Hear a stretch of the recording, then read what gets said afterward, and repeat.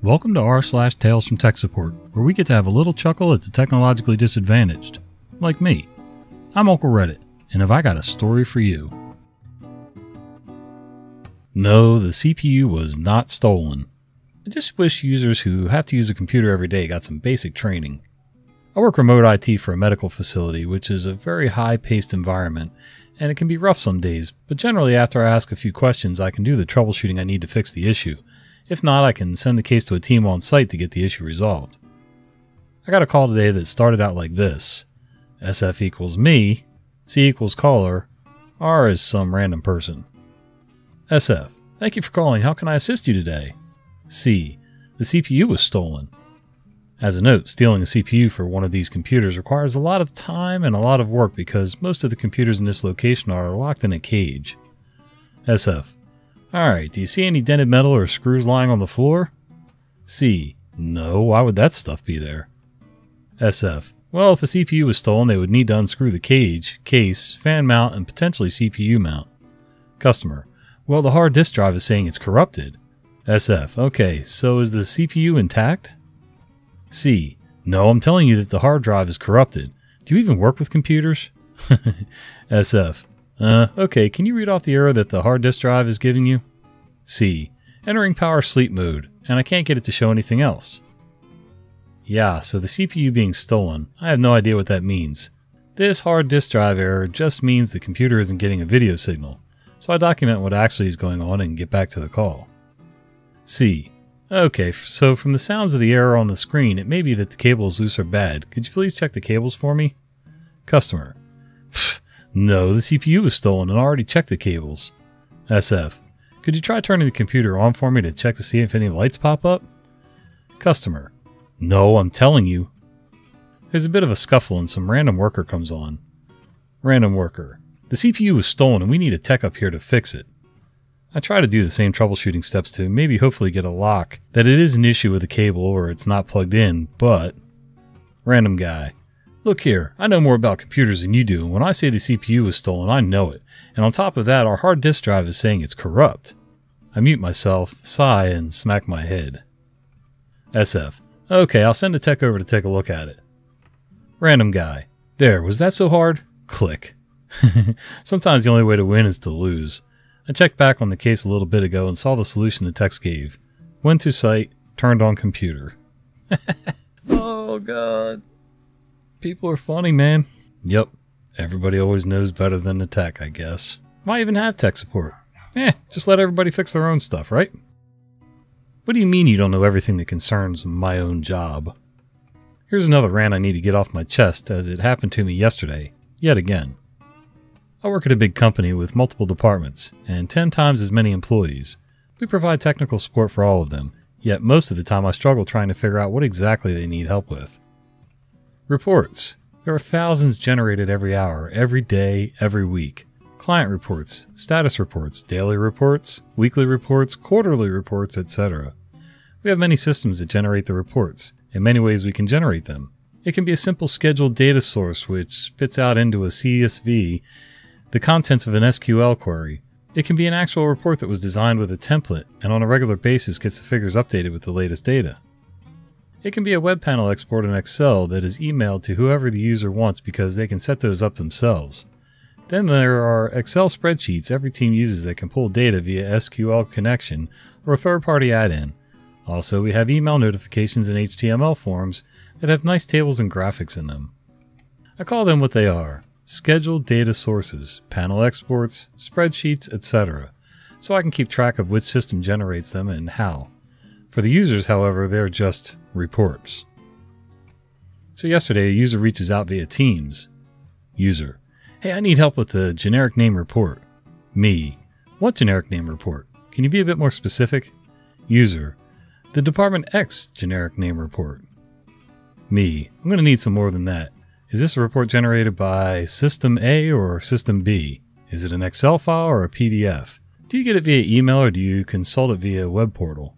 User, it's the afternoon generic name report that is sent to Department Y. Me, I still don't know what you're talking about. User sends me a path on one of the shared drives where analysts save all their documents. User, it's this generic name report. Me, finally getting somewhere. Ah, I see. Yeah, this isn't a report any of our systems generate. This is manually created by analysts. You need to ask whoever owns this to help you. User. Okay, thanks. Sometimes I wonder how small people think our company is. Or maybe users think the world revolves around them and fail to realize there are other departments that deal with other stuff. And I cannot know every single aspect of everyone's roles. That's right, it's all about me! I've come to learn over the years that most people, whether they mean to or not, or are arrogant about it or not, some people are nice as pie, but they still think the world revolves around them and you should just know what's going on. A little traveling music, please. This was from the early days at my current place of work. I was riding the help desk, and an email came in from a site about 30 minutes away. Strange beeping coming from the comms closet. Actually, a stack of network hardware and a UPS underneath a staircase. They included a picture. So beeping means UPS issues. I looked at the picture and did a little zoom and enhance. Okay, just zoom. On the UPS display. 47 minutes remaining on battery, and the picture was taken 15 minutes ago. I'm in my car within minutes, calling the boss and telling him I'm going to prevent a site outage. Got there with maybe 8 minutes to spare by driving like I usually do, which I do not recommend. Plug a lamp into the same outlet as a UPS. No current. Nor does any nearby outlet provide current. I had to run a 50-foot extension cord. Yes, I know that's not good. To the UPS to get it powered back up. Check the breakers. They're all on. The circuit was just dead. Let the UPS charge up a bit and found a shorter run to an outlet everyone forgot existed.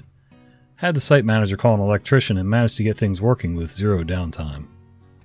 Sure, I probably could have diagnosed it over the phone and gotten it working, but if that didn't work quickly, they'd have gone down completely while I was on the road. Well, you get 2 points for being on top of things and being willing to, solve the problem and get things band-aided up until a permanent solution could come along. A dead circuit with all the circuit breakers actually on? I can't imagine.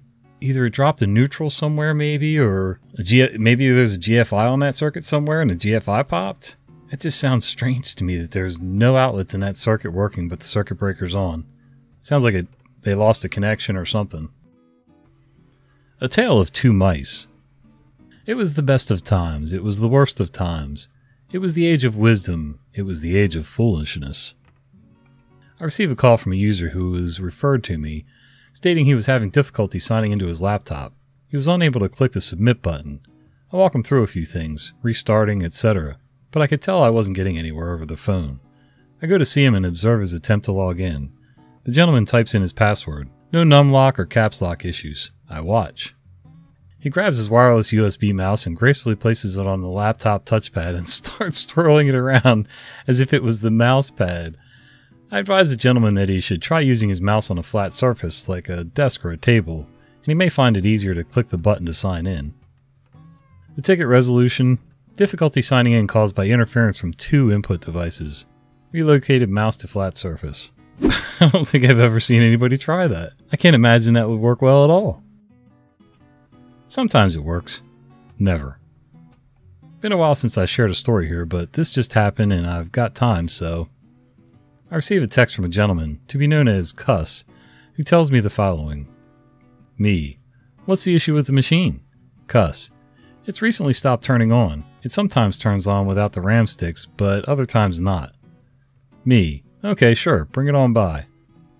Customer arrives and sets his new build on my table. I pull the side panels off and start looking it over, checking all the cables, making sure everything's seated properly, while plugging in my keyboard, display, and power cable. I'm in the middle of saying, well, everything looks to be assembled correctly, when I see them. You know those big tapered hard drive screws that used to mount 3.5-inch hard drives into a hard drive tray? Customer has used those to mount his motherboard to the case. I remarked that he has used the wrong screws and look closer as the corner of his motherboard appears to literally be bending and touching the case. Oh my god. It is. All the corners are. There are no standoffs underneath. This motherboard, except for the center notch standoff that doesn't require a screw. I stop and unplug everything and tell him I can't turn it on as is, and that the board has to be removed and either remounted properly or breadboarded to test it and make sure it's not toast. Customer. It didn't come with standoffs. Me. Typically the standoffs are already installed and the extras come in a little cardboard box tucked in the hard drive caddy of the new case. Customer. There weren't any, I would have noticed. Me. Well, I'm happy to go further and test it out and do the work mount it properly if everything's working properly and it hasn't been shorted out. Customer, nah, I should be able to do this, it's just some standoffs. Right now I'm thinking, yes, you should be able to do this, but you didn't do it the first time. And not only that, you've insisted there are no standoff screws available. They didn't come pre-installed and that there were none in the case, so how are you going to achieve this? Me, is this your first build? Customer, it's my first build recently, in about 20 years. Me, okay, well, good luck. As a side note, I see this a lot. Typically not this bad, but it's always a variation of this. What I usually end up seeing are the wrong screws used to mount the motherboard that over time vibrate loose and dance across the motherboard, shorting things out along the way. First time I've seen hard disk drive screws used to mount the board snug to the case though. Jeez. With that thing mounted flat to the side of the case like that, I can't imagine it wouldn't be shorted out and ruined. I just don't see a scenario where it didn't happen. Have any of you guys ever seen somebody do that? Not use the standoffs that came with it? And it really sounds like this guy went out of his way to take things apart to put things together, so who knows. Doctor had me fired. My company imploded. Back in the dark ages, around 1993, I worked for a medical transcription firm as their sysadmin. We were doing some cutting-edge IT stuff and getting transcriptions printed at the hospitals remotely, using print queues with the modem number hard-coded in, and the system would look for queues with anything in them and dial the number if it found something in that queue. It worked really well, until it didn't. I was the only sysadmin in this city, so I was on call 24/7, 365, and was averaging 3 hours of sleep per night, when I could go home and trying to catch little catnaps here and there when I could. Anytime something would go wrong on the hospital side, I would have to go to the hospital and fix it. A few months after I started, 2 of the VPs from Corp relocated to my city, since we were the most productive city within the highest profits.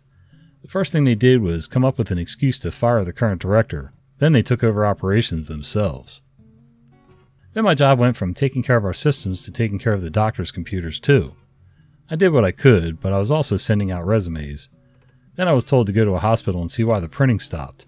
I remember this day. I hadn't been home for 2 days and had been going non-stop for 18 hours. I get there, someone had unplugged the modem. I plug it back in. Call comes in and jobs start printing. This doctor walked over and tells me that VP number 1 told him that I would go out to his house and work on his home computer. I politely explained to the doctor that I can't do that and that I'm heading home to get some sleep. Then I head back to the office to pick up a few things before heading home. As soon as I walk through the door, I get escorted straight to the VP's office. Both VP 1 and VP 2 and the office manager are there.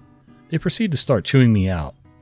I just started laughing at them. I'm the only person in 1,000 miles that knows anything about this system. They lose their temper and tell me I'm fired and am to leave immediately. I really said, thank you, then left. This was December 15th, my oldest son's birthday. On the way home, I stop at a mom-and-pop computer store where I know some of the people to drop off a resume. They tell me that they have no openings right now, but will call me when they do. I talk to a couple of friends while I'm there and head home. The only thing I'm worried about is telling my girlfriend that I got fired. I walk through the door. She's at work. I see the answering machine blinking, so I hit play. Mom and Pop Computer Store. Our primary Novell engineer just quit. Are you still available? I call them back and let them know I'll be there tomorrow. That began a much more peaceful career, with better pay, rotating on call and most every weekend and holiday off. By the way, the medical transcription firm imploded. The VPs were fired. They floundered for about a year and were bought up by a competing firm. People are out of their minds. I love it when people like that step in and think they know better and, I don't know what they were using to base their decisions on. Starting with firing the director, stretching this guy to his limits, thinking that they had all kinds of resources or somehow had him over a barrel so he had to do it. No. That's stupid. And why they would even set up a system where this was the only guy that knew anything about this system is beyond me. Well, thanks for hanging out today, guys. If you've enjoyed this video and you haven't already, do me a favor. Click like, subscribe to the channel, and maybe click that little bell icon so you don't miss the fat guy with the beard telling you stories. See ya!